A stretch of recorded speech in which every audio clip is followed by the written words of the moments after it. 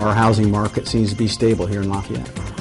Stability helps Greater Lafayette's housing markets. Good evening, I'm Jeff Smith. And I'm Nicole Kahn. Thanks for spending your evening with us. The house buying market in Lafayette area seems to be slow but stable. Renetta Dubose joins us now with a look at the conditions. Renetta, what'd you find out? Well, Jeff, Nicole, builders, bankers, and realtors are all saying that home sales started to pick up this year, especially compared to the slowdown last year.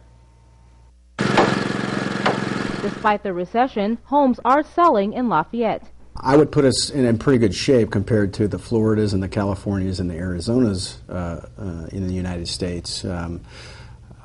Lafayette and the Midwest has been very, very stable with home buying availability and the purchase transactions. Regions Bank mortgage manager Brian Bittner says the volume of home loans have doubled in the first 6 months of this year compared to last year. He attributes this to lower interest rates, lower payments, and a little help from the federal government. When the government kind of stepped up and put some funds into the mortgage-backed securities, that really sparked the interest rates to actually lower them down. Tempest Homes production manager Grant Giese says the local job market helps sell homes, but he says home buyers are watching their dollars. Where someone might choose to finish a garage, they're now choosing to do that on their own instead of paying us to do it. Giese says in the past it was common for some home buyers to splurge on stainless steel appliances like this microwave.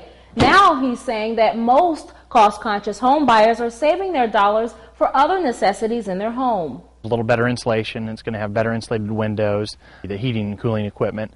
We have more efficient equipment that is going to keep costs low and keep the home running as efficiently as possible. Giese says the federal government is helping the market as well. He says many first-time home buyers want to take advantage of the $8,000 tax credit before the end of this year. Renetta Dubose, News Channel 18.